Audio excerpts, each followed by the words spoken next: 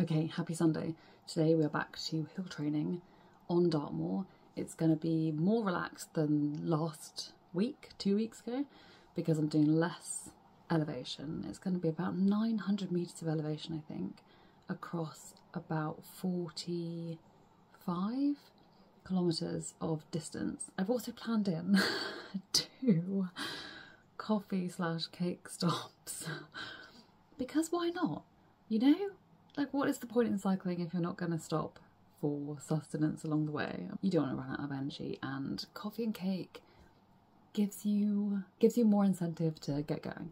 So the first place I've planned into the route to go to is a little horsebox cafe in the Hound Tour car park. Hound Tour is one of the major tours on Dartmoor. There are like 160 or something, but Hound Tour is one of the most famous ones because it kind of looks like a hound from the background, and it's linked to like Hound of the Baskervilles and things like that. So there's a horse box there called Rhythm and Brews, and I'm going to stop there first. Hopefully it's there. It's not always there, but hopefully it will be. And then I'm going to carry on down to Ashburton and go back to Rafiki's, which is still the best cafe in the world, and if you are around this area at all, go to Rafiki's in Ashburton because it is wicked. Okay, so less talking. I'm gonna hang the laundry out because it's Sunday, and then I'm gonna hit the road.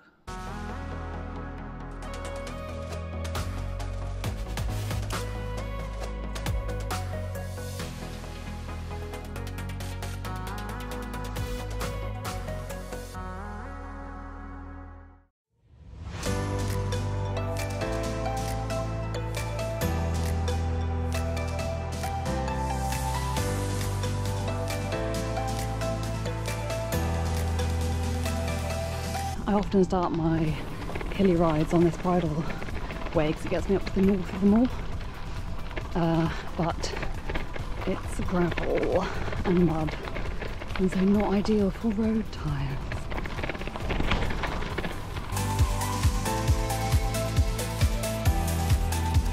I was a little bit worried about today was it was forecast to be 24 degrees and bright sunshine, and that's a bit hot. But actually I'm cycling in a cloud,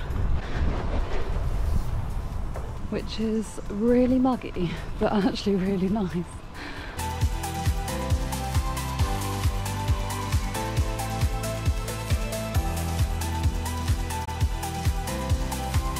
I love this wall. It keeps me occupied going up this horrendous hill.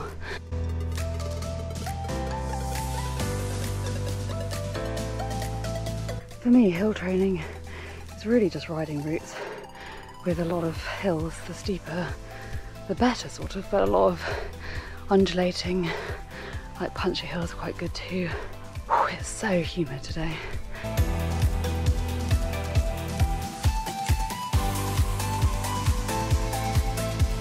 It's definitely getting on towards biscuit and drink time. Oh, this is a hill. Almost at the top, so really great views.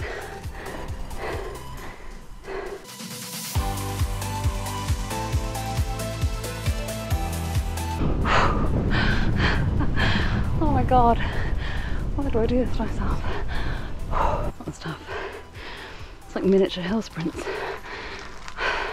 Not because the hill's miniature, because the length of time I'm doing them for is miniature. From up here you can normally see Hay Tor, Hound Tor, through the valley, up to the hills. And today, just see nothing at all. But I'll get back home, it'll be beautiful sunshine, just in the valley. Dartmoor's really got its own eco-climate, no, what's the word, microclimate, there we go, got there eventually. It's got its own microclimate. It can be like 25 degrees and sunshine in the valley, and then you come up here and you're like, oh, it's snowing. It's like a 400 metre difference. It's obviously not snowing today. It is about 22, 23 degrees. It must be like 99% humidity. I feel like I'm swimming more than cycling. This is practically an aquathlon. Is that what I want to say? No, aquabike. Aquabike.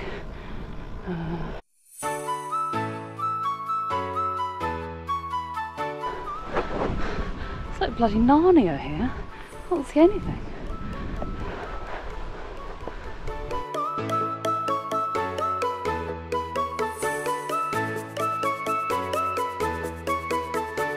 now the wind has begun.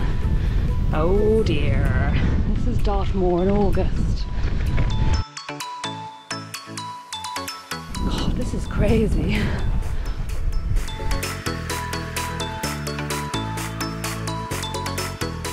The only problem is I've left my lights at home, as apparently has every other cyclist on the road today. We've all been completely caught out by this because it is going to be really sunny off this hill, basically. But a cyclist just like looming out of the fog, and so are cars. A lot of cars aren't even running their lights, which is a bit weird. My lights are charging at home because it's supposed to be broad daylight. Whoops. But rhythm and blues have a terrible habit of not showing up in bad weather, which is a good business model to be honest, but not great for me. Might have to go home. I'm not actually that far from home, and I'm sort of at the top of the hill, so it's like a freewheel down about 6 or 7 miles. But I was going to take a much longer route. But I just think this is dangerous, frankly. Even the car's going really slowly. I'm having to pull over for pretty much every one because I don't know how well they can see me. I am in bright yellow, but it's not very fun anymore. Okay, so in Rhythm and Bruise's defence, they were there, but we opted not to stop because it's just windy and wet and we would get way too cold.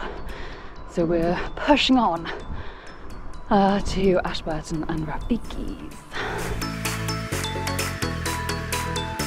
Just had to do a bit of normally quite busy moorland stretch. It's definitely sharp watch. Definitely isn't what I want to be doing in this. But I finished it now, so I'm going to cross over there. Just waiting for my partner to catch up. Man, it is bleak out here.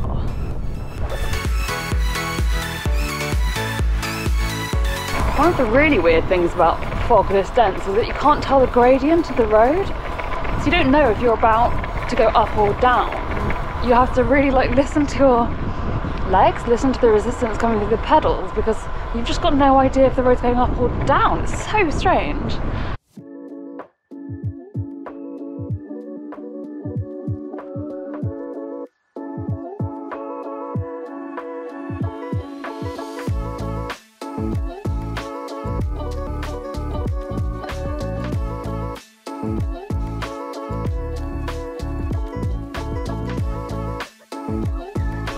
Blue sky.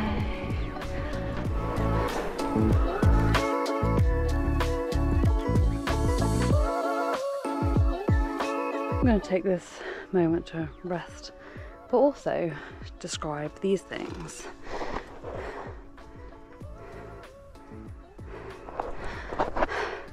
Now, I would have assumed that everybody knows what these are and that they grow everywhere, but that's a very United Kingdom centric view.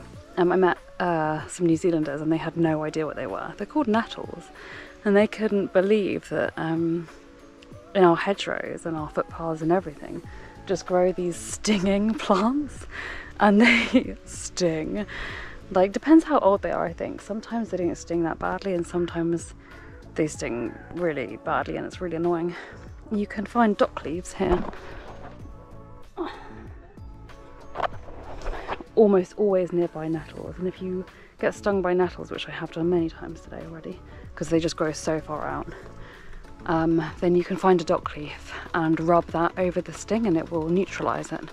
And they grow really symbiotically, I guess, I don't really know, but they're always close to each other, which is really cool. But look,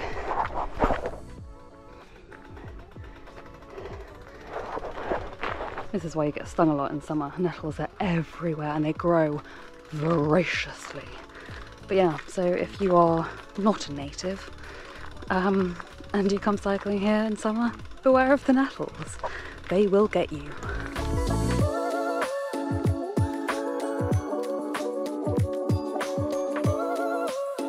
It must be more or less at the top now, surely. Surely.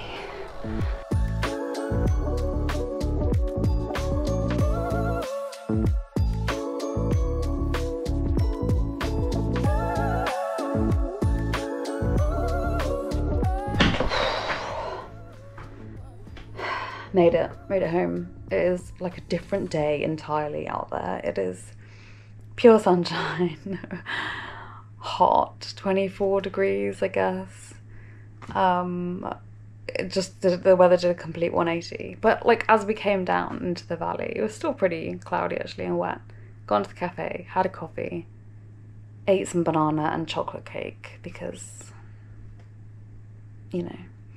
And then the last, I don't know how long, maybe 45 minutes, maybe an hour back, was really hilly as well, but just completely different, just really, really sunny, really hot, and nice. So yeah, that was 2 extremely different weather types in one ride. The whole ride was 45 kilometers, 881 meters of elevation, which I think that's pretty reasonable for 45 kilometers. That's 3.5 hours.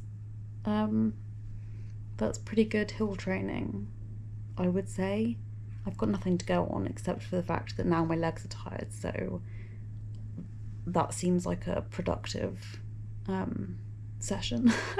Thanks for keeping me company on this ride. It was an emotional roller coaster with that fog for sure, but I'm really glad that we carried on and got to the cafe because it's not a ride without a cafe stop. So thanks for watching and I will see you in the next one. Bye.